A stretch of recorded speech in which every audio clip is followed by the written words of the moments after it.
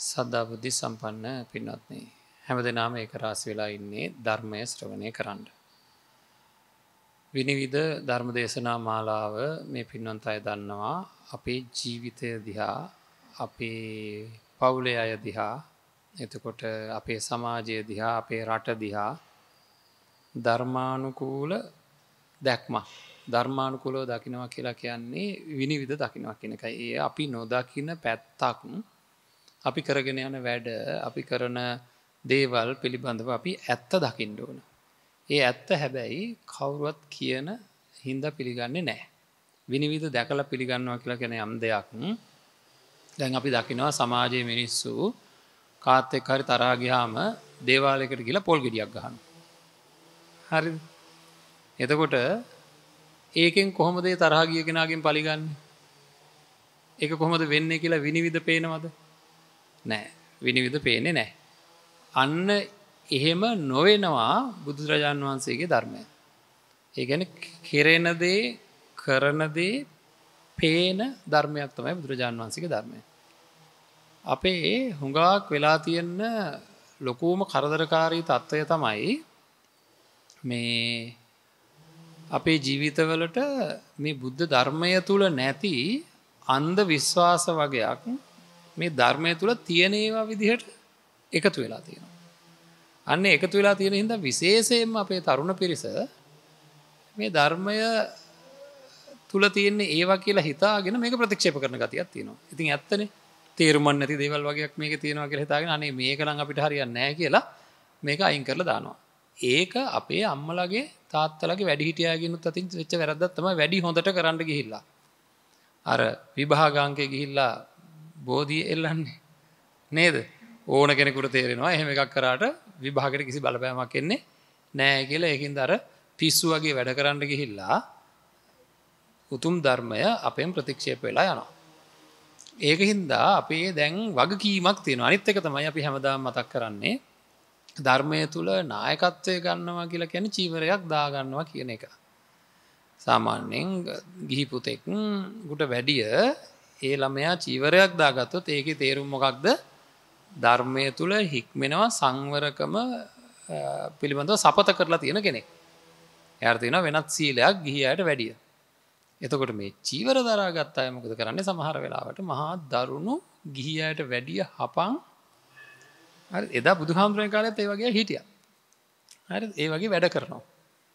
එතකොට ඒත් එක තියෙන අනිත් ලෙඩේ තමයි මේ සමාජ මාධ්‍ය ජාලා කියන ඒ වගේ වැඩිපුර ප්‍රචාරය වෙන්නේ ඒවා. ඒකින්ද ඒ හැම දෙයක් හින්දාම සමහර වෙලාවට වැඩිපුර අපිට අදාළ නොවන දේවල් ක්‍රියාත්මක වෙලා තියෙන හින්දා අර ඊටාම හොඳ තත්ත්වයේ ඉන්න විශාල භික්ෂුන් වහන්සේලා පිරිසක් ඉන්නවා. අන්න ඒ අය ගැටලුකාරී තත්ත්වයකට පත් වෙනවා. ඒ විතරක් නෙවෙයි ශ්‍රද්ධාව කියන එක අනිත් අයගේ අනේ වැඩක් නැහැ. හාමුදුරුවරුත් මෙහෙමනම් අපි කොහොමද කියලා මේ ධර්මය ප්‍රතික්ෂේප කරන ගතියක් තියෙනවා. ඒකින්ද අපි මොකද කරන්න ඕනේ? බුදුහාමුදුරන්ගේ අවවාදය පිළිපදින්න ඕනේ. මම දන්නවා හොඳටම දන්නවා ඊටාම ශ්‍රද්ධාවක් තියෙන ශාසනික හැඟීමක් තියෙන දුටු ගැමුණු පරපුරක් ලංකාවේ ඉන්නවා කියලා. දුටු ගැමුණු පරපුරක් කියලා කියන්නේ දුටු ගැමුණු රජුරුවන්ගේ ගතිගුණයෙන් යුක්තව පැවතගෙන එන අසරණ ඒ වගේම ශක්තිමත් කාටවත් කරදරයක් කරන්නේ නැති තමන්ගේ ශක්තිය උරගා බලමින් කටයුතු කරන තරුණ පිරිසක් ඉන්නවා. එතකොට ඒ කටට ශාසනික හැඟීමක් තියෙනවා. ප්‍රබල හැඟීමක් තියෙනවා. ඉතින් මේ පිරිස් එකතු වෙලා මොකද කරන්න ඕනේ? කරුණාවෙන් මෛත්‍රිය. කරුණාව මෛත්‍රිය නැතුව කෑගෝ ගහන්න ගත්තොත් එහෙම අපි ශාසනය අනිත් පැත්ත හැරෙවුවා වෙනවා. හරිද? පරමත ධර්මයෙන් විසඳාලන්න කියලා බුදුරජාණන් වහන්සේ දේශනා කරලා තියෙනවා. එතකොට ශාසනික වශයෙන් ඉන්න චීවරධාරියෙක් විනාශකාරී වැඩ කරනවා නම් පන්සල් වල පවුල් පවත්වාගෙන යනවා නම් හරිද? ස්ත්‍රීන් සහ දරුවන් ගෙනලා පන්සල් වල නිදි කරවගෙන ඉන්නවා නම් හරිද? උපන් දින සාද තියලා නටනවා නම් කාර් හොදනවා නම් හරිද? මේ නැවත නැවත කියන්න ඕනේ. හරිද? සමාජයට විහිළු සපයනවා නම් හරිද? විහිළු සපයන අය ඉන්නවනේ. දැකලා තියෙනව නේද? විහිළු සපයන්නන්ගේ විහිළු වෙනත් විහිළු සපයන කොටත් මිනිස්සු ඒවා පාවිච්චි කරනවා. ඒතර ස්වාමින් වහන්සේ නමක්ගේ වගකීමක් තියෙනවා. දැන් මම කියනවා නම් කියන දෙයක් වගකීමක් තියෙනවා. මාව විහිළුවකටපත් නොවන විදිහට හැසිරෙන්න. හරිද? ඒවා ඒ අය තුල තියෙන්න ඕනේ. ඒ වගේ විකාර කරනවා නම් මම ආය මතක් කරනවා. අර ගොඩ නැගෙන්න බලාපොරොත්තුව ඉන්න අහිංසක තරුණයින්ට මේක ලොකු බාධාවක් වෙනවා. ඒ කට්ටිය මේක හරියට හොයන්නේ නැතුව අතහරිනවා. ඒකෙන්ද අපි ප්‍රායෝගික භාවිතයකට යන්න ඕනේ. ඒක නිසා ප්‍රායෝගික භාවිතයක් ගැන කතා කරන්න ඕනේ. හරිද? ප්‍රායෝගික භාවිතය කරමින් හැසිරෙන්න ඕනේ. ඒ ජයග්‍රහණය පෙන්වන්න ඕනේ. මගේ ජය ලැබුවේ මම ධර්මය තුලින් ලැබුච්ච ආශිර්වාදයෙන් නැත්නම් ධර්මය තුලින් මට ලැබිච්ච හයිය හින්දා තමයි මගේ ජයග්‍රහණය ලැබුවේ කියලා බොරුවට කියන්න ඕනේ නැහැ. ඇත්තටම කියන්න ඕනේ. එහෙමනම් ඒ වගේ ජයග්‍රහණය ලබන දේවල් මේ ධර්මය තුල තියෙන්න ඕනේ. හරිද? අපිට ඇති වෙන ප්‍රශ්න විසඳෙන ක්‍රමවේද තියෙන්න ඕනේ. ඒවා සමාජගත වෙන්න ඕනේ. ඒකින්ද විනිවිද දේශනා මාලාව අන්න ඒ වගේ අරමුණකින් ධර්මයේ පාවිච්චි කරන හැම වෙලේම ධර්මානුකූල විග්‍රහයක් සිදු කරන දේශනා මාලාවක් අපි ආරම්භ කරෙත් ඒකයි. ඉතින් මේ වසරේ අපි බලමු දැන් අලුත් අවුරුද්දක් ලැබලානේ තියෙන්නේ. මේ මම නිකන් අහනවා හුඟක් වෙලාවට දැන් පහ වුණානේ. ගිය අවුරුද්ද පහ වෙලා දැන් දෙසැම්බර් 31ත් පහ වෙලා මේ දෙවෙනි ධර්ම දේශනාව.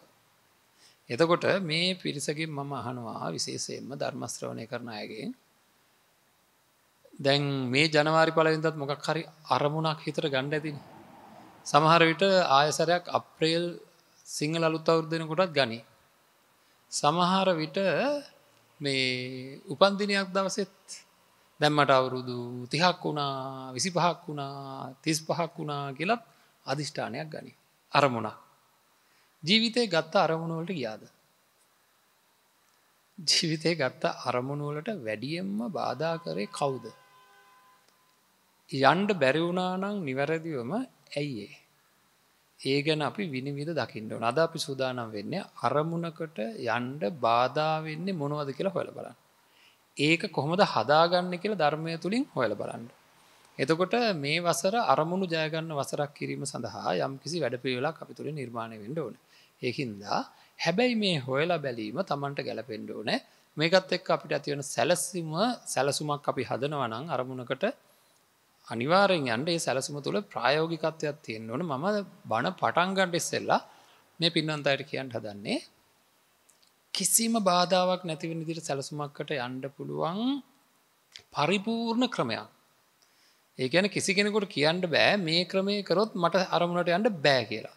කියන්න බැරි වෙන්න මනස පරිපූර්ණව හදන ක්‍රමයක් අපි කතා කරනවාද? ඒක තුල අඩුවක් තියෙනවා නම් මේ අයට පුළුවන් මේ වෙලාවේ මේ මැදිරියට ඇවිල්ලා ධර්ම දේශනාව ශ්‍රවණය කරන අයට ඒ වෙලාවේ මාත් එක්ක කතා කරන්න පුළුවන්.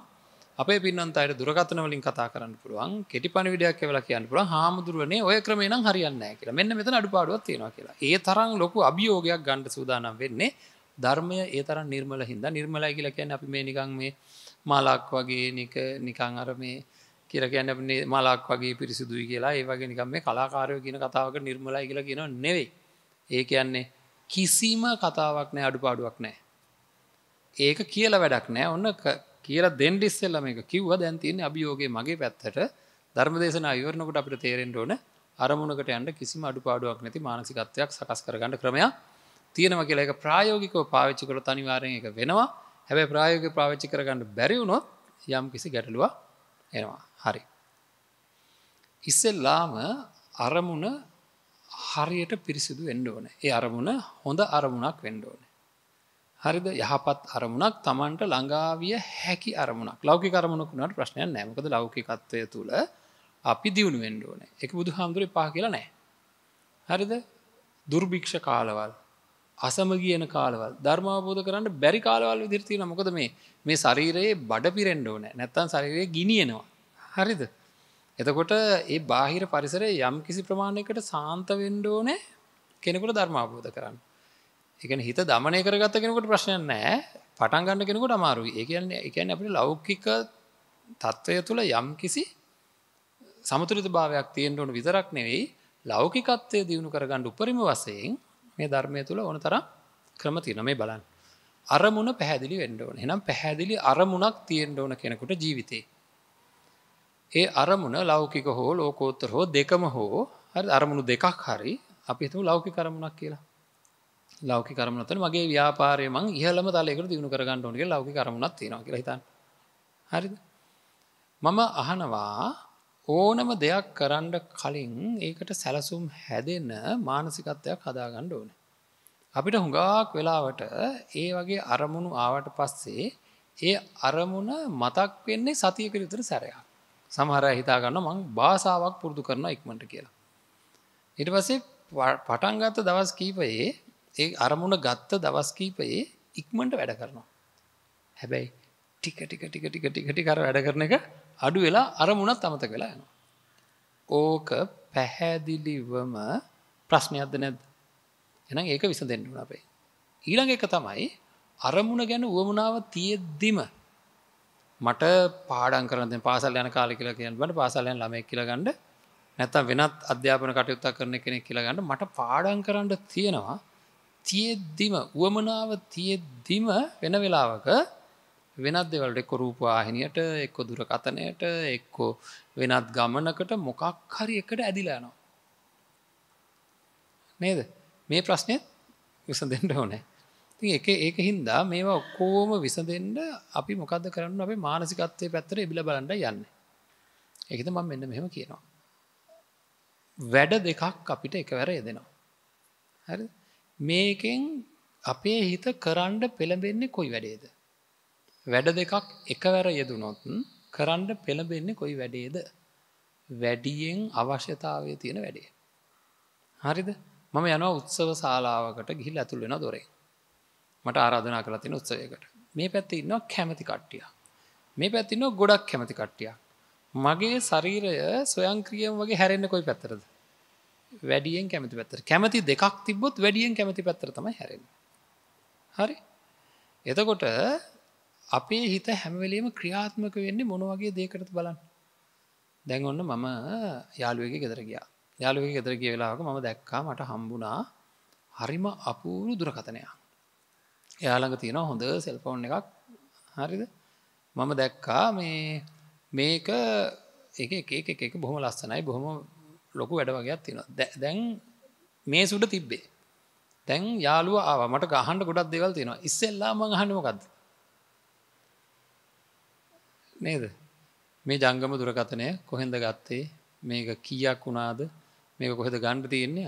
අර ගැන විස්තර හොයනවා. ඇයි ඒක ගැන මම ඉස්සෙල්ලාම ඇහුවේ? ඒක ගැන මට ලොකු කැමැත්තක් ඇති වෙන්න. කැමැත්තක් ඇති වුණොත් කැමැත්ත කියන එක ප්‍රධාන දෙයක් වැඩකට. හරිද? කැමැත්තක් ඇති වුණොත් අපි ඒක ගැන හොයනවා. හරි? කැමැත්තක් ඇති වුණ දේ ගැන අපි හොයන එක අපේ හිතේ ස්වභාවයක්. හිතේ ස්වභාවය දැනගෙන තමයි අපි වැඩක් කෙරෙන විදිහට හිත හදන්න ඕනේ. අපි කරනවා කියලා හිතුවට කෙරෙන්නේ නැහැ. හරිද? කෙරෙන විදිහට අපේ මනස සකස් කරන්න ඕනේ. එතකොට පළවෙනි දෙයක් තමයි අපි වැඩක් පටන් අරන් ඒක ඉවර වෙන මොහොත දක්වා යටින් දුවන බලවේගයක් තියෙනවා. හරිද? හිතේ ක්‍රියාත්මක වෙන යටින් දුවන බලවේගයක් තියෙනවා. මම මේ බලවේගය පැහැදිලි කරන්නම් ඉස්සෙල්ලාම. දැන් ඔය ෆෝන් එක කියන්නකෝ. දැන් ඔය ෆෝන් එක දැක්කට පස්සේ වැඩේ තමයි මේ වගේ ෆෝන් එකක් මගේ අතට ගන්න එක. ඒක තමයි වැඩේ දැන් තියෙන. හරිද? එතකොට මේ වැඩේ මේක මගේ අතට ගන්නවා කියන සිද්ධිය සිද්ධ වෙන්න ඕන. අපේ ව්‍යාපාරයේ උපරිම වශයෙන් දියුණු කර ගන්න ඕන කියන සිද්ධිය සිද්ධ වෙන්න ඕන. අධ්‍යාපනයේ ඉහළම තැනට යන්න ඕන කියන සිද්ධිය සිද්ධ වෙන්න ඕන. ඒ වගේ සිද්ධියක් තමයි ෆෝන් එකක් ගන්නවා කියන එකත් ඒ වගේ සිද්ධියක්. එතකොට මේ සිද්ධිය වෙන හැටි බලන්න. සිද්ධියක් සිද්ධ වෙන්න ඕන කරන බලවේගය කියලා කියන්නේ මම ඒකයි. දැන් මේ ෆෝන් එක ගැන විමසන්න පටන් ගන්නවා.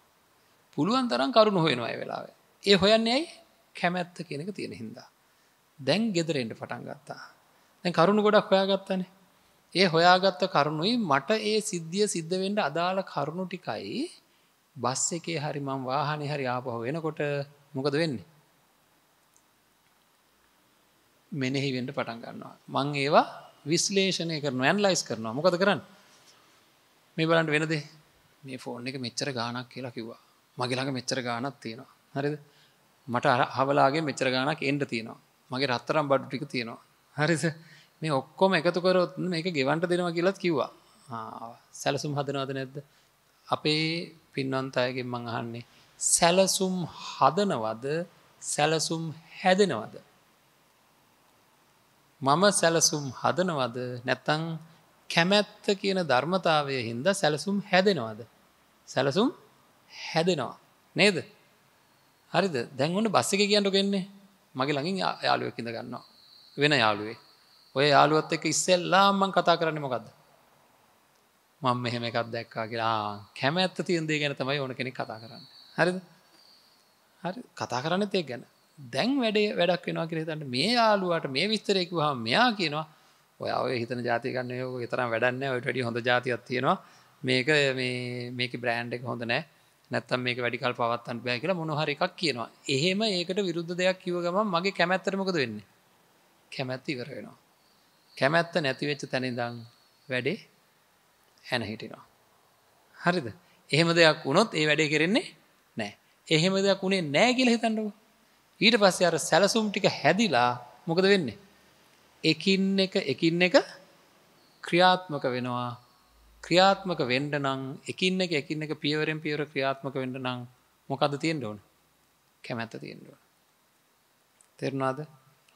අන්තිමට මේක අතට ගන්න මොහොත දක්වාම එක දිගට මගේ හිතේ තිබ්බ වැඩපිළිවෙල මොකක්ද? ධර්මතාවය බලය මොකක්ද? කැමැත්ත. එහෙනම් අරමුණක් වැඩක් කරන්න අරමුණක් තිබ්බට මදි. ඒ අරමුණට කැමැත්ත තියෙන්න ඕන. පැහැදිලිද?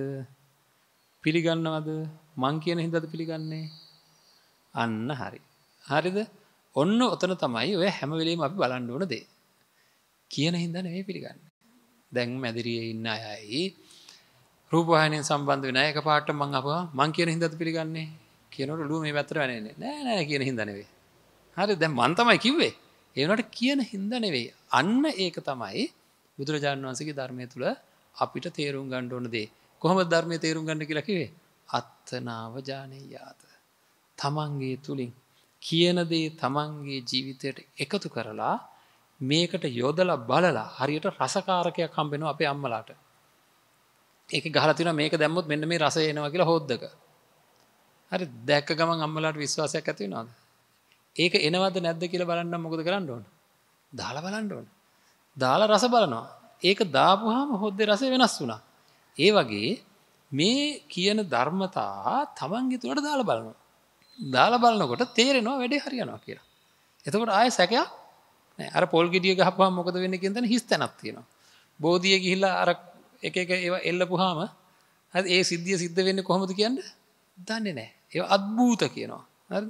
අද්භූත ඔක්කොම බුදුහාමුදුරුවෝ ප්‍රතික්ෂේප කරලා තියෙනවා. කවුරු හරි තැන කොහේ හරි හාමුදුරුවෝ නමක් හරි ගුරුවරයෙක් හරි ගිහි තැනත් එක්ක හරි මේ අද්භූත කියනවා නම් ඒවා ධර්මයේ තුල නෑ කියලා දැන් අපි කෙලින්ම කියලා ප්‍රතික්ෂේප කරන්න ඕනේ. හරිද? මොකද මෙච්චර වටින දේවල් අපේ පැත්තට එන්නේ නැත්තේ මේ තියෙන අර වට කියන්නේ වල් බూరు නිදහස පාවිච්චි කරලා තියෙන්නේ. ඒ කරලා අර අද්භූත දේවල් මේක අස්සට දාලා ඒවා ඉස්සරහට අරගෙන හරිද? පූජා විතරක් ඉස්සරහට අරගෙන පූජාවල් ඕනේ. දන්නවද දරුවනේ මේ කියන කතාවත් එක්ක අපිට අදහස් ඇතුණ මට වැරදිච්ච තැන හදාගන්න පුළුවන් වුණා කියලා. හදාගත්තොත් බුදුහාමුදුරුවෝ ගැන පුදුම හැඟීමක් ඇති වෙනවා ඊට පස්සේ. අන්න එතකොටයි පූජාව ඕන වෙන්නේ. එතකොට මං ගිහිල්ලා මගේ ළඟ තියෙන දැන් මම ඛණ්ඩ ඉස්සෙල්ලා මොකද කරන්නේ? ඒකේ තියෙන හොඳම කොටස ගිහිල්ලා බුදුහාමුදුරුවන්ට පූජා කරලා වඳිනවා. ඒක තුලින් තවත් ශ්‍රද්ධාව ඇති කරගන්න. එහෙම නැත්නම් පූජාවෙන් පටන් ගන්න බෑ. ශ්‍රද්ධාව ඇති කරගෙනයි පූජාවට යන්න ඕන. අපේ මිනිස්සු මොකද කරන්නේ? කාලීම වෙන්න පූජාවල් නේද? පොඩි ඒවා නෙවෙයි. මහා බරපතල පූජාවල් ආනිසංස නැහැ. හරි. ඒක ගැන නෙවෙයි දැන් කැමැත්ත. දැන් කැමැත්ත තිබ්බොත් හරි. දැන් මං අහන මේ අයගෙන් කැමැත්ත තියෙන හැමදේම අපිට කරගන්න පුළුවන් වුණාද? බැරි වුණා. එහෙනම් තව ප්‍රශ්නයක් තියෙනවා. හරිද? කැමැත්ත කියන එක ආවට කැමැත්තට ප්‍රශ්න එනවා. හරිද? කැමැත්තට ප්‍රශ්න එන්නේ ඔන්න ඒක දරුවෙකුට පොඩි කාලේ ඉඳන් වුණාවත් තිබ්බ මහාචාර්යවරයෙක් වෙන්න. හරිද? එයාට ලොකු කැමැත්තක් තිබ්බා. එයා ඒ කැමැත්තෙන් ඉන්නකොට ඉතින් මාත් එක්ක ගිහින් මම කොහොම හරි මහාචාර්යවරයෙක් වෙනවා කියලා. එයා අන්තිමට මහාචාර්යවරයෙක් වුණා. හැබැයි මැදදී එයාට පොඩි ප්‍රශ්නයක් වුණා. එක දවසක් ටික කාලයක් යනකොට එයාට උසස් පෙළේම ඉවර වෙලා කැම්පස් ගිහිල්ලා ඉන්න කාලේ මෙයාට හම්බුණා ගැළපෙන හොඳ චරිතයක් තියෙන ගෑන් ළමයි. ඒ ගෑන් ළමයාට තදින් මෙයාගේ හිත බැඳුණා. එයා දැන් මට ඇවිල්ලා කියනවා මහාචාර්යවරයෙක් වෙන්නත් ඕන හම්දුරනේ. හැබැයි මහාචාර්යවරයෙක් වෙලත් වැඩක් නැහැ මේ තැනැත්තිය හම්බුනේ නැත්තම්. දැන් වැඩි කැමැත්ත කොහෙටද ගියේ? හරිද? දෙකම වුණා යාගේ වාසනාවට එක වෙන වැඩ. හරි? අපේ කැමැත්ත මෙහෙම තිබ්බට අපේ කැමැත්ත වෙලාවකට වෙනත් පැතිවලට මාරු වෙනවා. මාරු වෙච්ච ගමන් කරන්නේ ඒ වැඩේ. හරිද? අපි නෙමෙයි මේක කරන්නේ. කැමැත්ත හදිස්සියෙම වෙනත් ඔය වැඩක් නැති දේවල් වලට යනවා. හරිද? හොඳම උදාහරණේ ළඟම තියෙන උදාහරණය තමයි අතේ තියෙන ෆෝන් එක. හරිද? හොඳ වැඩක් කර ඉන්නකොට ඉස්සෙල්ලාම එන්නේ කෙටි පණිවිඩයක්. කෙටි පණිවිඩය බලන්න කියලා ගත්තට පස්සේ මොකද වෙන්නේ? අර කර හිටිය ප්‍රයෝජනවත් වැඩේට වැඩිය මේකත් එක්ක ඒ මොකද මේකට ටක් ගාලා පොඩියට හරි කැමැත්ත ආවා. කැමැත්ත වැඩි වෙච්ච ගමන් වෙන පැත්තකට හිත යනවා. හරි? එහෙනම් මොකද කරන්න ඕන?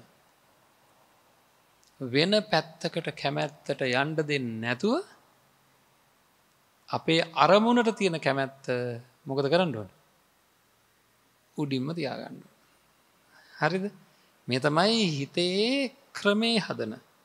වැඩක් කෙරෙන විදිහට හිත හදන අපි කියන්නේ මෙකැනිසම් එක කියලා ක්‍රමය. හරිද? ඒක ඕන අපිට. ඒක මෙච්චර තියෙද්දි අපි මේක ලෞකිකත්වයට අපේ හිත හදන්න පාවිච්චි කරේ නැත්නම් අපරාධේ. එහෙනම් අපි දැනගන්නවා වැඩේ කෙරෙන්න නම් කැමැත්ත උඩින්ම තියාගන්න ඕනේ. කැමැත්ත තිබිලා මදි. ඒ කැමැත්ත අනිත් දේවල් වලටත් කැමැත්ත මගේ තියෙනවා තමයි. අනිත් දේවල් වලට තියෙන කැමැත්තට වඩා වැඩි වෙන්න ඕන. නේද? කැමැත්ත කියන්නේ හැඟීමක්. හරිද? ඒක ඕනම ජාතියක ඕනම ආගමක ඕනම කෙනෙකුට එන හැඟීමක්. ඒකට අපි සිංහලෙන් කියනවා කැමැත්ත කියලා. ඉංග්‍රීසියෙන් කියන්නේ වෙන වචනයක්. කොමන වචනයෙන් කිව්වත් ඒක මානසික හැඟීමක්. හරි. අන්නේ හැඟීම වැඩි වෙන්න ඕනේ. හැඟීමක් වැඩි කරන්න පුළුවන්ද? අපි දන්නවද දන්නේ නැහැ. අපේ හිත දිහා බලලා තීරණයක් ගන්න ඕන. හැඟීමක් වැඩි කරන්න පුළුවන්ද? ක්‍රමේ අපේ තුල තියෙන ක්‍රමේ නම් අපිට මේක කරගන්න පුළුවන්. බලන්න අපි ජීවත් වෙලා අපිව ගවේෂණය කරේ නැති හින්දා අපිව නිරීක්ෂණය කරපු නැති හින්දා අපිට අපිව හදාගන්න හැටි ගැන වැඩි අදහසක් නැහැ. අපිව නිරීක්ෂණය කරන්න ඕන.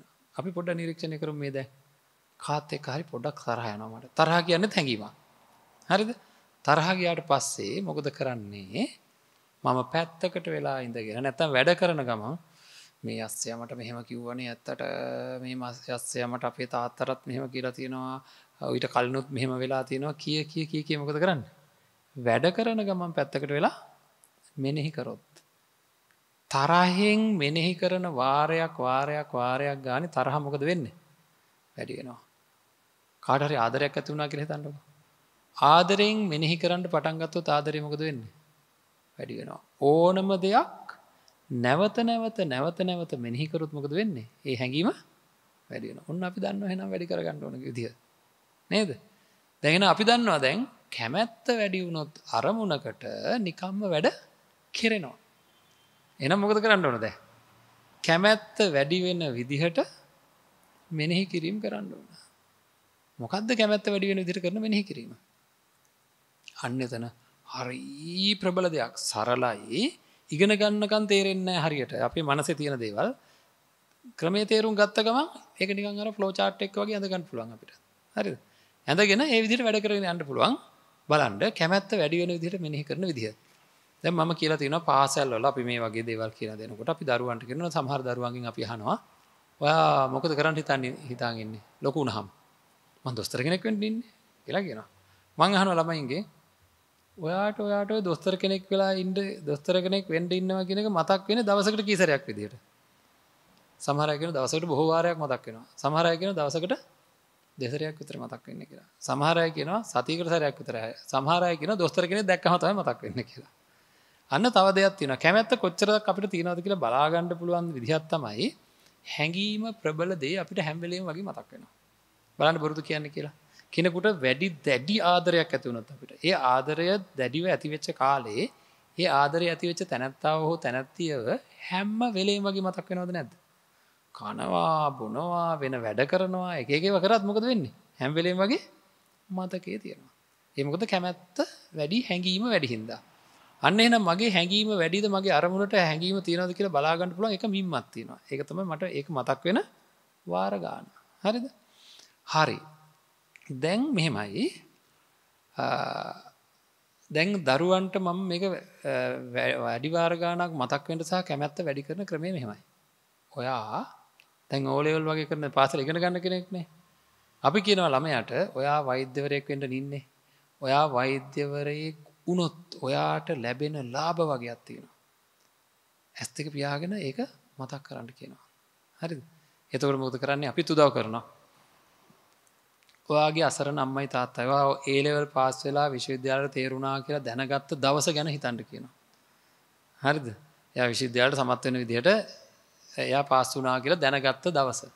එයා ගෙදරදී නම් මේක දැනගත්තේ. ඔන්ලයින් නම් දැනගත්තේ. හරිද? එතන ඉඳන් එයාගේ මනසට ඇති වෙන තත්ත්වය කොච්චර සන්තෝෂයක් ඇති වේද? පුටුවේ නම් ඉඳගෙන හිටියේ පණි ගිහිල්ලා අම්මව වැළඳගනි. අම්මට කෑ ගහලා කියයි නේද? තාත්තට ගිහිල්ලා වඳි. එතකොට ඥාතීන්ට කතා කරලා කියයි. යාළුවන්ට කියයි. පාසලට යයි. යාළුවෝ අතර නිකන් නේද පාසලට ගිය දවසේ උඩින් යනවා වගේ දැනේ. නේද? ඊළඟට ඔක්කොම ප්‍රශංසා කරයි. නේද? එතනින් එහාට වගේ ජීවිතේ වෙනස් වෙන හැටි හැමෝම පිළිගන්නවා ඊට පස්සේ වෙනදා වගේ නෙමෙයි. අනේ මෙයා ඉතින් දොස්තර කෙනෙක් දැන් ඉස්සරහට කියලා අන්නේම පිළිගන්නවා. ඊට පස්සේ පාසලට තියෙන නම්බුව මම ඊට වැඩිය ගොඩක් සංවේදීව ඒවා කියනවා කියලා මෙනෙහි කරන්න කියනවා ළමයින්ට. හරිද? මෙනෙහි කරන්න කියලා ඊට පස්සේ වෛද්‍යවරයෙක් විශ්වවිද්‍යාලයට ගියාට පස්සේ ගත කරන ජීවිතය. වෛද්‍යවරයෙක් වුණාට පස්සේ නේද අර ස්පිරිතාලේ කොරිඩෝවේ නේද වේදනාවක් දාගෙන ඇවිදගෙන යන්නේ සිංහෙක් වගේ කියලා කියනවා. ඉතින් දැන් අනිත් කට්ටිය අයින් වෙනවා. අන්න දොස්තර මහත් වෙනවා කියලා අයින් වෙනවා. ඊළඟ සමාජයේ තියෙන පිළිගැනීම හොඳ වාහනයක් ගන්න පුළුවන්, හොඳ ගෙයක් හදා ගන්න පුළුවන්, හොඳ ලස්සන ජීවිතයක් ගත කරන්න පුළුවන්, කැමති දේවල් ලබා ගන්න පුළුවන්. මේවා මෙනෙහි කරන්න කියනවා. හරිද? ඊට පස්සේ තව පැත්තකුත් මෙනෙහි කරන්න කියනවා. ඒ මොකක්ද දන්නවද? බැරි වෙලාවක්වත් මේක කරගන්න බැරි වුණොත් වෙන දේ. විභාගේ ප්‍රතිඵල ඇවිල්ලා දවස් හතරක් ෆේල් වෙලා. දැන් අම්මට කියන්න බෑ. හරිද? තාත්තට කියන්න බෑ. අමාරුවෙන් කියන්න වෙන්නේ. පාසලට ආපුවම අර පාස් වෙච්ච කට්ටියට ප්‍රශංසා කරනවා. මං ඉතින් පැත්තකටලා ඉන්න ඕන පෙරදිලා වගේ. හරිද? ඊළඟ රසාවක් හොයාගන්න තියාම තියෙන අමාරු. හොයාගත්තට පස්සේ තියෙන අඩන්තේට්ටම්. හරිද? ඒ වගේ දේවල් ඊට පස්සේ ජීවත් වෙන්න තියෙන අපහසුකම් ඒ ඔක්කොම මෙනෙහි කරන් ಜಾති දෙකක් මෙනෙහි කරන්න කිව්වා මොනවාද? ඒ අරමුණට ගියොත් ඇති වෙන ලාභ සහ ඒ අරමුණට යන්න බැරි වුණොත් ඇති වෙන පාඩු. ඒ දෙක දැනගන්නව නෙවෙයි දැනගෙන මොකද කරන්න ඕන? අහවලාත් එක්ක මං තරහයි කියලා දැනගත්තට මට තරහ උපදින්නේ නැහැ. ඒ කියන්නේ අහවලා මට අනර්ථයක් කරා කියලා දැනගත්තට තරහ උපදිනවා. මං දැනගන්නවා අහවලා මට අනර්ථයක් කරලාලු. එච්චරයි නම් එච්චරයි. මම ඒ අනර්ථය කරපු විදිහ අරගෙන නැවත මෙනෙහි කරොත් මට හැඟීම වැඩි වෙනවා. එහෙනම් මගේ ව්‍යාපාරය හෝ මං කරන්න ඉන්න දේ මගේ අරමුණට ගියාම මට ඇති වෙන ලාභ. දැන් භාෂාවක් ඉගෙනගෙන ඉන්න කෙනෙක් නම් එයා මෙනෙහි කරන මං චතුර විදිහට මේ භාෂාවෙන් කතා කරන විදිහ. හරිද? එහෙම නැති වුණොත් මට වෙන දේ අන්න එහෙම දෙපැත්ත මෙනෙහි කරන්න ඕනේ. ඒවට කියනවා ආනිසංස සහ ආදීනව කියලා. ඒ අරමුණට ගියොත් ඇති වෙන ආනිසංස අරමුණට යන්න බැරි වුණොත් ඇති වෙන ආදීනව. ඔය දෙක අපි අරගෙන මෙනෙහි කරන්න ඕනේ. ඔය දෙක මෙනෙහි කරපු ගමන් විනාඩි 10ක් විතර මං පාසල් ළමයින්ට මේක කරවනවා. හරිද? විනාඩි 5ක් ලාභය මෙනෙහි කරලා විනාඩි 5ක් පාඩු මෙනෙහි කරලා ඒ වෙලාවෙම අහනවා ඔයාගේ අරමුණට තිබ්බ කැමැත්තට මේ දැන් මොකද උනේ? මේ දැන් වැඩි වෙච්ච කට්ටිය අත උස්සන්න කියනවා කට්ටිය අත උස්සනවා. ඒ වෙලාවෙම වැඩි වෙනවා. එහෙනම් කෙටි වෙලාවක් ඇතුළත අපිට පුළුවන් අරමුණ කෙරෙහි තියෙන කැමැත්ත උපරිම උස්සන්න. හරිද? එහෙනම් ඒකත් හරි. දැන් එතකොට ප්‍රශ්න නැද්ද? දැන් හරිද? පරිපූර්ණද? ආයෙ ප්‍රශ්නයක් තියෙනවා. මොකද? මේ කැමැත්ත උඩටම ගත්තට මොකද වෙන්නේ? ආයෙ අඩු වෙන වෙලාවකට. හරිද? දැන් අර ඉස්සෙල්ලා කිව්වේ වෙනත් දේවල් වලට කැමැත්ත තිබ්බා කියලා. දැන් මේක මං උඩටම ගත්තා. ඒ ගත්තේ මේ මෙනෙහි කරපු හින්දා. ඒ ගත්ත එක මොකද කරන්න ඕන? උඩම හැම වෙලෙම පවත්ත ගන්න ඕන. මේක මම කියන දෙයක් නෙවෙයි. මම පස්සේ කියන්නම් කොහෙන්ද මම මේවා එකතු කරගත්තේ කියලා. හරිද? තැන් කියන්නම් අවස්ථා සම්බන්ධ ටික කියන්නම්. අපි මේක පවත්ත ගන්න ඕන. එහෙනම් ටැප් එකකින් එක දිගට ටිකක් සැරට වතුර එන්න නම් ටැංකියේ වතුර හැම වෙලෙම තියෙන්න ඕනේ. නේද? ඒ වගේ මේ කැමැත්ත එක දිගට මගේ ළඟ උපරිම වශයෙන් තියෙන්න නම් මේ වෙනකන් දැන් කැමැත්ත ඇති උනේ මොනවා වෙලාද මෙනෙහි කරලා. එහෙනම් මම මොකද කරන්න ඕන? මේ මෙනෙහි කිරීම නිබඳව කරන්න ඕන. නිරතුරුව කරන්න ඕන. අඩුම ගානේ දවසකට එක සැරයක්වත්. හරිද? දැන් හා කියයි. හරි හරි හරි අපි කරන්නම් කියලා කියයි. නමුත් ප්‍රශ්නේ තියෙන එක නෙවෙයි. මේක අමතක වුණොත්. මේක අමතක වුණොත් මොකද කරන්නේ? කැමැත්ත වැඩි වුණොත් ඉතිරි ටික හැදෙනවා. හරි? කැමැත්ත උපරිම තියාගෙන හිටියොත් ඉතිරි අනිත් ටික ඔක්කොම හැදෙනවා. අපි දන්නවනේ සැලසුම් හැදෙනවා, කරන්න ඕන දේවල් ඉතිරි ටික කෙරෙනවා. එහෙනම් මේකට මොකද කරන්නේ? දැන් තියෙන ප්‍රශ්නේ මේක අමතක වුණොත් කියන එකයි. අමතක වෙන එක නැති කරන්න නම් අපූර්ව වැඩක් තියෙනවා. උදේට හැමදාම නැගිටිනකොට තේකක් බොන්න පුරුදු වෙලා තියෙන කෙනාට හරිද? නැගිට ගමන් අමුතුවෙන් කවුරුහරි ඇඟිල්ලෙන් යනලා මේ ඔයා පුරුදු වෙලා නේද ඉන්නේ තේකක් බොන්න? මතක් කරගන්න කියලා කියන්න ඕනද? නෑ. ඇයි ඒ? එකම වෙලාවක ඒක කරලා. එතකොට අපි කියනවා ඒ වෙලාවේ ඒක කරන්න පුරුදු වෙනවා කියලා. ඒ වගේ දවසේ එක වෙලාවක අපි පුරුදු කරගන්න ඕනේ මේ මෙනෙහි කිරීම කරන්න. හරිද? එහෙනම් හැමදාම සිද්ධ වෙන සිද්ධියක් හොයා ගන්න ඕන. කොහේ ගියත්, මල ගෙදරක් වුණත්, කොහේ හිටියත් හැමදාම සිද්ධ වෙන සිද්ධියක් තියෙනවා අපේ ජීවිතේ. ඒ තමයි නැගිටින්න ඕනේ. ඒ නිදා ගන්න ඕනේ නේද? ඕනනම් කලාතුරකින් වෙලාවක එක දවසක් නිදි මරයි අපි. ඒත් පහුවෙන්දා නිදා ගන්න ඕනේ. හැමදාම නැගිටින්න ඕනේ. උදෑසන නැගිට ගමන් විනාඩි 10ක් වෙන් කරන්න ඕනේ ජීවිතේ. හරිද? දවසකට විනාඩි තියෙනවා 1440ක්. කරලා බලන්න මං කියන හින්දා. විනාඩි 10ක් වෙන් කරන්න බැයි නම් උදේ නැගිට්ටාම. හරිද? ඔය විනාඩි 10 අර 1440ට වැඩි වටිනවා. හරිද? ඒකද මේක අනිවාර්යයෙන්ම කරන්න ඕනේ. මේක කරන්න ඕනේ හැමෝම වයසට ගියාය පවා. එයාලට තියෙන නිවන් දකින්න ඕන කියලා අරමුණක්. නේද? වයසට ගිය කට්ටියටත් නිවන් දකින්න ඕන කියලා හිතිලා ඒක අමතක වෙලා කාලයක් ඉන්න ඔය දරුවොත් එක්ක මුණුපුරොත් එක්ක ඔහෙට මෙහෙට හැපි ඉන්නවා. හරිද? එහෙනම් මේ අරමුණ විනාඩි 10 මෙනෙහි කිරීම අනිවාර්යෙන් කරන්න ඕනේ. හරිද? උදේ නැගිටලා මොකද කරන්නේ? නැගිට ගමන් ඇඳේ ඉඳගත්තා ඉඳගෙන මගේ අරමුණට මට ගියොත් මට ලැබෙන ලාභ හොඳට මවා ගන්නවා. යන්න බැරි වුණොත් වෙන දේ. නිකම්ම තුට්ටු දෙකේ කෙනෙක් වෙනවා. හරිද? වැඩක් නැති කෙනෙක් වෙනවා. හරිද? අන්න එහෙම හොඳට මේක මෙනෙහි කරනවා. මෙනෙහි කරනකොට මොකද වෙන්නේ? උදේම ඔකට කියන්නේ මොනව වෙනවා කියලාද? අභිප්‍රේරණය කියනවා සිංහලෙන්. ඉංග්‍රීසියෙන් කියනවා මොටිවේෂන් එකක් කියලා. හරිද? එතකොට මොකද කරන්නේ? මෙන්න මේක අපි හොඳට උදේම අභිප්‍රේරණය කර ගන්නවා මේ හිත. දැන් කැමැත්ත හොඳට වැඩි කරගෙන උදේ. දැන් දවසම ප්‍රබෝධමත්. හරිද? මුලදී සමහරට වුණා තව විනාඩි කිහිපයක් වැඩි කරන්න වෙයි. අන්තිමට විනාඩි දෙකෙන් තුනෙන් පුළුවන්. මොකද මේ හැංගීම හැදිලා තියෙන්නේ. ඒක ඉක්මනට උපදවා ගන්න ඉස්සරහ තියෙන්නේ. දැන් ඕක කරොත් වැඩේ හරියටම වෙනවා. නමුත් ප්‍රශ්නේ තියෙන්නේ ඕකත් අමතකුණුත් උදේ ඔක් කරන්න. ඕනම දෙයක් පුරුදු වෙන්න දවස් ගාණක් යනවා. හරිද? ඒ දවස් දාන යනකම් පුරුදු වෙන්න ඒක අඛණ්ඩව කරන්න ඕනේ. ඒ කියන්නේ කැඩෙන්නේ නැතුව කරන්න ඕනේ. එතකොට තමයි පුරුදු වෙන්නේ. ඒකෙන්ද අපි මොකද කරන්නේ? හදා ගන්නවා පොඩි සටහනක් අපේ ෆෝන් එකේ. හරිද? දැන් අද දවස බලලා හෙට ඉඳන් උදේ ඉඳන් මම මේක කරනවා කියලා. හරි.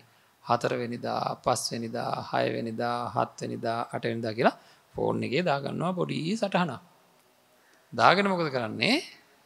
නැත්තම් පොඩි කොල කැල්ලක් පාවිච්චි කරනවා. නැත්තම් කම්පියුටරේ දා ගන්නවා. දාගෙන අද උදේ මම නැගිට ගමන් මෙනෙහි කරා නම් පොඩි ලකුණක් දාගන්නවා අද උදේ කරා කියලා. හරිද? හෙට උදේ මෙනෙහි කරා නම් හෙට උදේත් හැබැයි නැගිට ගමන් නැත්තම් බෑ. හරිද? නැගිට ගමන් මේක කරා නම් ලකුණක් දාගන්නවා. මේ විදිහට හැමදාම බැරි වෙච්ච දවසට වැරදි ලකුණක් දාගන්නවා. මම බය නැතුව කියනවා මේ බලන්න මේක කරලා බලන්න. දවස් 15ක් 16ක් උපරිමයක් කොට සති 3ක්. ඒ කියන්නේ දවස් 21ක්. හරිද? හරි ලකුණුම පල්ලෙහාට එන විදිහට මේක කරන්න ඕනේ. දැන් අපි හිතමු ඔන්න හරි ලකුණු 5ක් විතර තිබ්බා ඊට පස්සේ 3ක් විතර නැහැ. එහෙම ගණනලා බෑ දවස් 21ක් විතර. ඕක දවස් ගාන නෙවෙයි වැදගත් වෙන්නේ. නමුත් අපි දවස් ගානක් තියමු මම කියන්නේ උපරිමයක් කොට එක දිගට මේ මෙනෙහි කිරීම කරොත් සති 3කට අඩු කාලයක්. හරිද? සති 3ක්ම ඕනේ නැහැ. ඊට පස්සේ හරි පුදුම වැඩක් වෙනවා. හැමදාම හරි ලකුණු තමයි තියෙන්නේ ඊට පස්සේ. දැන් මම දන්නවා මේක ලකුණු කරන්න ඕනේ නැහැ. ජීවිතේට පුරුද්දක් වෙනවා. ජීවිත පුරුද්දක්. හරිද? අහලා බලන්න ගොඩාක් සාර්ථක වෙච්ච මිනිස්සු උදේ පාන්දර නැගිට ගමන් තමන්ගේ අරමුණ මෙනෙහි කරපු මිනිස්සු. චරිත හොයලා බලන්න. හරිද? තමන්ගේ අරමුණට හොඳට අරමුණ අභිප්‍රේරණය කරගත්තේ නැත්නම් යන්න බෑ ගමන. ඒකෙන්ද මේ අවුරුද්දේ අපි මේ වැඩේ පටන් ගමු. හරිද? දවස් 21ක්. හරිද? කියන්නේ බලන්නකො දැන් වයස අවුරුදු 30යි නම් දැන් මාස 360යි. ඒ කියන්නේ සති දෙක මාසයක් මේක කරනවා කියන්නකො 360ක්ම ගෙවිලා අපරාධයි. හරිද? එහෙනම් එක මාසයක් යෝන වැඩේට. කරාට පස්සේ ඊටාම වයසට ගිහිල්ලා පවා නැගිට ගමන් මතක් වෙන එක පාටම අරමුණ මෙනෙහි කරන්න. ඔල්ලෝස දිහා බැලුවා විනාඩි 10ක් ඉඳගත් ඇඳේම දත් මිටි කාගෙන මේ වැඩේ කරා. හරිද? උදේම කැමැත්ත උඩටම ගත්තා. දැන් මට කියන්න කැමැත්ත උඩින්ම තියෙනවා. වෙනත් දේවල් ආපුවාම මට පිස්සු හැදෙන්නේ නැහැ. ඇයි? මගේ කැමැත්ත තියෙන්නේ අතෙන්ට. එහෙනම් අනිත් දේවල් වලටත් මම කැමතියි. මොකද ඒවා කරන්නේ මම මේකට මූලිකත්වය දීලා. හැම වෙලේම මගේ හිතේ මූලිකත්වය අපි කියන්නේ ප්‍රයොරිටි එක කියලා. හැම වෙලේම මගේ හිත මූලිකත්වය දෙන්නේ මෙතෙන්ට. ඒකට අවශ්‍ය කරන ඉඩකඩ තියාගෙන තමයි අනිත් ටික කරන්නේ. හැම වෙලේම අපි වැඩිම කැමැත්ත තියෙන දෙයට ඉඩකඩ තියාගෙන නේද අනිත් දේවල් ටික කරන්නේ. නේද? අපි මේ මූලධර්මයේ දන්නේ නැති හින්දා මොකද කරන්නේ? අපි ඔහේ ඉන්න අරමුණු අරගෙන. එතකොට වෙන දේවල් පයින්න උඩට. එතකොට ඒවට මූලිකත්වය දීලා තමයි මේක කරන්නේ. හැම වෙලේම දවසේ අපේ මූලිකත්වය දෙන්නේ ඔන්න කැමැත්ත තියෙන දේවල් වලට. අනිත් එක මේකෙන් ලැබෙන ලොකු ලාභයකුත් තියෙනවා. ડિප්‍රෙෂන්. හරිද? ස්ට්‍රෙස්. කී දැන් මේ තියෙනවානේ ලෝකේ ගොඩක් දේවල්. නේද? කැමැත්තෙන් කරන වැඩකට කවදාක්වත් මානසික පීඩනයක් ඇවිල්ලා තියෙනවද කොහේ හරි? අහලා තියෙනවද? යමෙකුට මානසික පීඩන ඇවිල්ලා තියෙන්නෙම අකමැත්තෙන් වැඩ කරන්න කියලා. තමන්ගේ ව්‍යාපාරය දියුණු කරන එකත් කරන්න දෙයක් නැහැ. ඉතින් මං කරන්න එපා අයියෝ මොන මලවදේද? ඉගෙන ගන්න ගියාම මොනවා කරන්නද මේක එපා වෙලා තියෙන්නේ මට මේ පාඩම් කරන එකත් එපා වෙලා තියෙන. අකමැත්තෙන් යම් කිසි වැඩක් කරන්න වෙලා තියෙනවා කියලා හිතන්න. එතකොට තමයි පීඩනයක් එන්නේ. හරිද? අපි මේ කරේ මොකද්ද? අපේ අරමුණු වලට හුඟක් අය යන්නේ අකමැත්තෙන්. අකමැත්තෙන් යනවා වෙලාවකට. හරි අමාරුයි. එතකොට මේ මුළු ගමනම හරිම කටුකයි. ඇයි හිත පිරිසිදු නැහැ. හරි සෞම්‍ය නැහැ. හරි කඩතොළු තියෙන පාරක යනවා වගේ අකමැත්තෙන් වුණත් යන්න එපා. ඉතින් ජීවත් වෙන්න එපා. නේද? සමහර අය ඇත්තටම සාර්ථකව ඉගෙනගෙන තියෙන ලොකු දුකක් විඳලා මානසිකව. එපා වෙවි කරලා තියෙන්නේ. ඇයි ඒ? එයා දැනගෙන ඉඳලා නැහැ මේක මාරු කරන්න පුළුවන් කියලා. අකමැත්ත කැමැත්ත බවට පත් කරන්න පුළුවන්. අකමැත්තෙන් ඉගෙන ගන්න ළමයා ඒක මහා සාපයක් විදිහට කරන්නේ. හැබැයි ඒ දුක් විඳ කරනවා. කැමැත්තෙන් ඉගෙන ගන්න කෙනාගේ කැමැත්තෙන් අපි වැඩක් කරනකොට ඇවිදින එක පවා වෙනස්.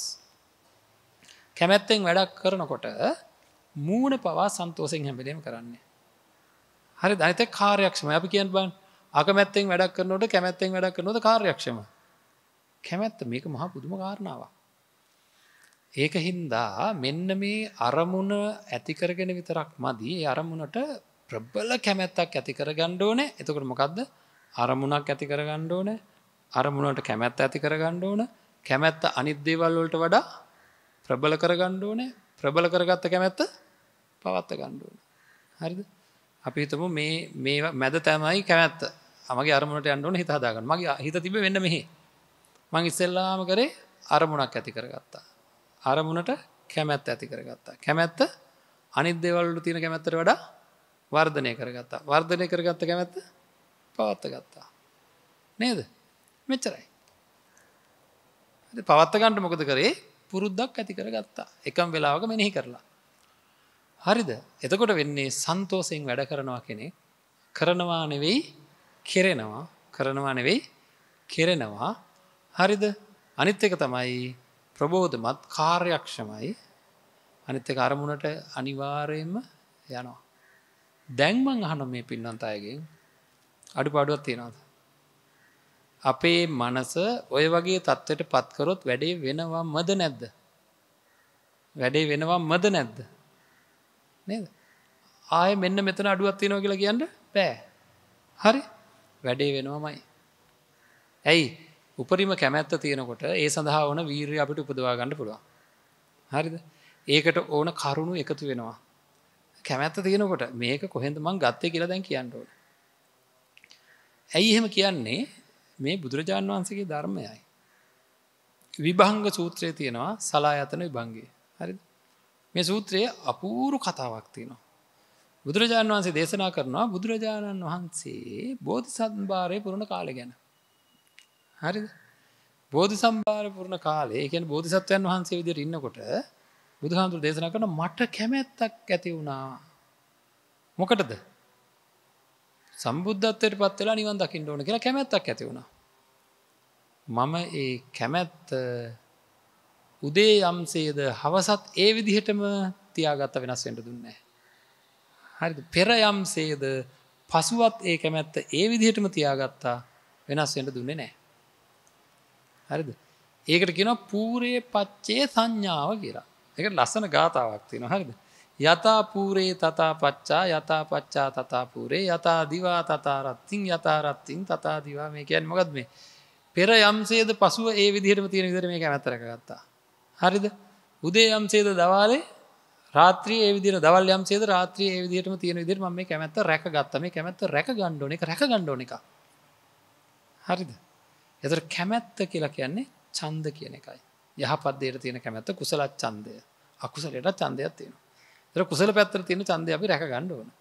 තව දේවල් වගේක් තියෙනවා. ඒ කැමැත්ත විසිර යන එක. කැමැත්ත ගැන දේශනා කරලා තියෙන තැන තියෙනවා කැමැත්ත විසිර යනවා. ඒ සූත්‍රයේ ඔය තව දේවල් තියෙනවා. කැමැත්ත හැකිලෙනවා කියලා තියෙනවා. ඇතුළට හැකිලෙනවා. පිටට විසිරෙනවා. ඒ කියන්නේ ඒ ගැන පස්සේ තව ටිකක් හොයාගන්න තව කාරණා තියෙනවා. කාමච්ඡන්ද, ව්‍යාපාද, තීන මිද්ද, උද්ධච්ච කුක්කුච්ච, විචිකිච්ඡා කියන නීවරණ ධර්ම ටික අපි පස්සේ කතා කරමු. බාධා වෙන ධර්ම ටික ඒ ටික ඔන්නෝවා අනුව මේ කැමැත්ත විසිරීලා යනවා. කැමැත්ත හැකිලෙනවා. හරිද? ඒ වගේ වෙන්න දෙන්නේ නැතුව කැමැත්ත රැක ගන්න ඕන. කැමැත්ත රැක ගැනීම අති ප්‍රබල දෙයක්. හරිද? ඒකින්දා උපරිම කොට මේ කැමැත්ත ආරක්ෂා කරගෙන අපිට පුළුවන් අරමුණට යන්න ඕන කරන වැඩ ටික සකස් කරගන්න. 이르දියක් කියන්නේ සිද්ධියක් කියන එක. අපි මම අර මතකද කිව්වා සිද්ධි වගේක් ගැන. නේද? ඒතර 이르දියක් කියන්නේ සිද්ධියක් කියන එක. 이르දිපාද කියලා කියන්නේ සිද්ධියකට හේතු වෙන මූලික වෙන කාරණාවලට 이르දිපාද කියලා කියන්නේ. එතකොට 이르දිපාද වල පළවෙනි එක මොකද්ද? දැන් ඔය කියන්නේ මාර්ගසිත උපදවා ගන්නවා කියන සිද්ධිය ගැන. ඒක ඉහළම කාරණාව බුද්ධ ධර්මය තුළ නිවන් දකින්නවා කියන සිද්ධිය. ඒකට ඕන වෙන පාදක වෙන ධර්ම හතර තමයි ඡන්ද, චිත්ත, විරිය, විමර්ශා කියන 이르දිපාද. ඒ අරමුණට සමගාමීවම අපිට තවත් අරමුණු තියෙන්න පුළුවන්. ඒ අරමුණට සමගාමීව අපේ තියෙන අරමුණු වලටත් ඕන වෙන්නේ ඔන්න ඔය පාදක වෙන ධර්මතාවමයි. හරිද?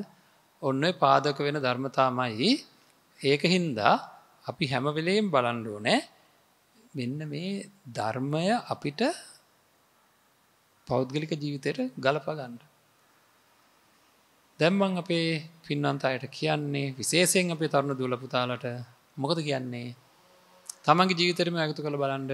ඒවා එකතු කරගත්තට පස්සේ අපිට තේරෙවි දන්නවද අඩුම තරමින් මද්ද්‍රව්‍යයකටවත් අබ්බැහි වෙන්නේ නැහැ. ඇයි?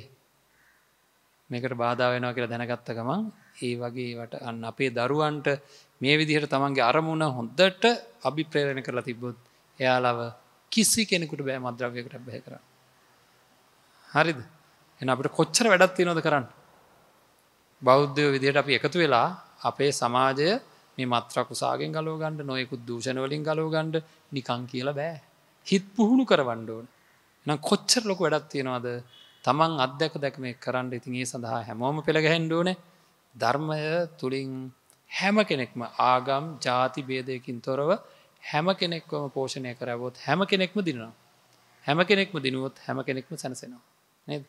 ඒක තමයි අපෙන් වෙන්න ඕන ලොකුම දේ. එහෙම කටයුතු කරන්න තමනුත් දිනලා අන් අයවත් දිනාගෙන කටයුතු කරන්නට හැම දිනාටම ශක්තිය, ධෛර්යය, වීරය, අදිෂ්ඨානයේ වාසනාව, ප්‍රඥාව ලැබේවා කියලා ප්‍රාර්ථනා කරනවා. හැම දිනාටම සම්මා සම්බුදු සරණයි.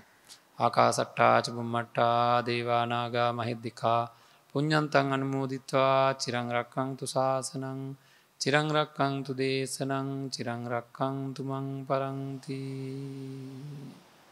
හොඳයි පින්වත්නි, අද මේ ධර්ම දේශනාවේ දායකත්වය වශයෙන් සඳහන් කරලා තියෙන්නේ චන්ද්‍රා පියසීලි රාජපක්ෂ මෑණියන් විසින් කියලා.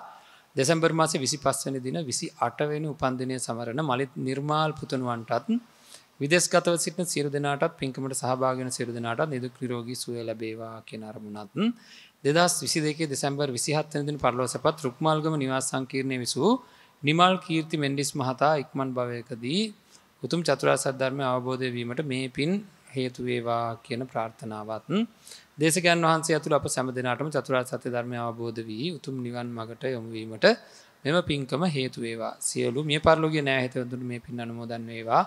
ලක්වැසි ලෝවැසි සියලු දෙනාටම උතුම් ධර්මය අවබෝධ වේවා කියන අරමුණින් තමයි අද දවසේ මේ ධර්ම දේශනාවේ දායකත්වය අරගෙන කටයුතු කරන්නේ. ඉතින් එයා බලාපොරොත්තු වෙන ආකාරයටම දෙසැම්බර් 25 වෙනි දින 28 වෙනි උපන්දිනය සමරන මලිත් නිර්මාල් පුතණුවන්ට අපි ප්‍රාර්ථනා කරමු. නිදුක් නිරෝගී චිරජීවනය ලැබේවා. විශේෂයෙන් යහපත් උපන්දිනයක් වේවා. ඒ වගේම විදේශගතව සිටින සියලු දෙනාට වගේම මේ පින්කමට සම්බන්ධ වෙන සියලු දෙනාටමත් නිදුක් නිරෝගී සුවය ලැබේවා. චන්ද්‍රා පියසීලි මෑණියන් ඇතුළු ඒ සුජීවත්ව වාසය කරන හැම දෙනාටම කරන කියන සියලු කටයුතු සාර්ථක වේවා. සියලු යහපත් අධිෂ්ඨාන බලාපොරොත්තු සිද්ධ වේවා. යම් දුකක් කරදරයක් වන්න තිබේ නම් ඒ සියලු දුක් කරදර දුරු වේවා. කායික මානසික සුවය ලැබේවා. සසර වසන තාක්කල් කිසිදු පාප මිත්‍ර ඇසුරකටපත් නොවේවා. කල්යාණ මිත්‍රාශ්‍රය නිබඳව නිරතුරුව ලැබේවා. අවසානයේ උතුම් නිවනින් සැනසෙන්නට හේතු වේවා කියලා ප්‍රාර්ථනා කරමු. ඒ වගේම අභාප්‍රාප්ත වන්නට යෙදුන නිමල් කීර්ති මෙන්ඩිස් මහතා ඇතුළු මිය පරලෝකීය සියලුම ඥාති මිත්‍රාදීන්ට මේ පින් අනුමෝදන් වේවා. ඒ හැම දිනම පුංචි හෝ දුක් කරදරයක් ඇත්තනක වාසය කරන්න සියලු දුක් නිවේවා. සුගතිගාමී වේවා. සුගතියෙන් සුගතියටපත් වේවා. අවසානයේ උතුම් නිවනින් සැනසෙන්නට මේ සියලුම පුණ්‍ය ශක්තියින් හේතු වේවා කියලා අපි ප්‍රාර්ථනා කරමු. හැම දිනාටම සම්මා සම්බුදු සරණයි. සොපින්වතුනි එලෙසින් නිමාවටපත් වූයේ මේ පැයට නියමිත විනිවිද දායකත්ව සද්ධර්ම දේශනාවයි. එම සද්ධර්ම දේශනාව අප කෙරෙහි අනුකම්පාවෙන් පවත්වා වදාළ ගෞරවනීය දේශකයන් වහන්සේට තවත් මෙවැනි ශාසනික වැඩ කටයුතු කරගෙන යාමට අවැසි ශක්තිය, ධෛර්යය, වාසනාව ලැබේවා යන්න අපි සියලුම දෙනා එක්සිත්ව ප්‍රාර්ථනා කරමු. ප්‍රාර්ථනා කිරීමක් වශයෙන් සාදු නාදයක් පවත්වමු. සාදු සාදු සාදු. අද දවසේදී මෙම උතුම් සද්ධර්ම දේශනාව ලෝපුරා විසුරුවා හැරීම සඳහා සදැහැති විකාශන දායකත්වය ගැන කටයුතු කරනු ලැබුවා චන්ද්‍රා පියසීලි රාජපක්ෂ මෑණියන් විසින්. එසේනම් මේ පැයට නියමිත විනිවිද දායකත්ව සද්ධර්ම දේශනාව මෙතකින් නිමාවට පත්වෙනවා. ඔබ සැමට සම්මා සම්බුදු සරණයි.